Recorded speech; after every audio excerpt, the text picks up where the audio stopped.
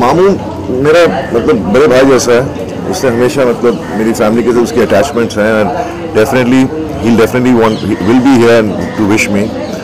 और मतलब मैं यही कहना चाहता हूँ कि उसके जैसा इंसान मैं इस इंडस्ट्री में ऐसे है नहीं, वो एक ही है, एक मेरा मामू, मेरा दोस्त, मेरा भाई। And I am very happy that ये 2-3 सालों में I have got to know him more and it will be really nice to have him at home. And बाकी मेरे परिवार हैं, मेरे दोस्त, पुराने जिगरी चड्डी, मतलब हमारे जो चड्डी यार सब आने वाले हैं। Bobby, as we all know, you have made an amazing comeback with Phase 3 और अभी काफ़ी सारी और फिल्में भी आ रही हैं। And you turned 50 this year. Do you think it all has come together for like? I don't know. मेरे को ऐसा लगता है कि I've just begun my life. You know, it's just the start of everything for me. And I'm just excited कि मेरे में भी इतनी एनर्जी है और इतनी आग है कि मैं बस जितना हो सके मेहनत करके और काम करना चाहता हूँ।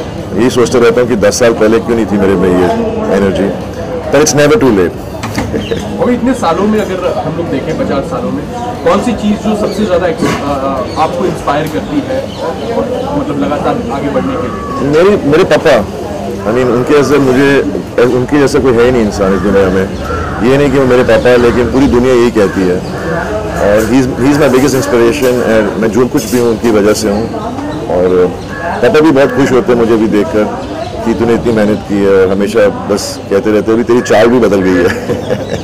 तो एकदम सरल लग रहा है। मैं बोला हाँ जी पापा। भैया ऑल्सो, उनकी बैक की कितनी प्रॉब्लम रहती है लेकिन वो कभी मेहनत से हटते नहीं हैं। एंड ये सब चीज़ें मेरे घर में थी और मैंने कभी उन पर ध्यान नहीं दिया कि इतने लोग हैं जो इतना हार्ड वर्क करते हैं, गिव अप नहीं करते।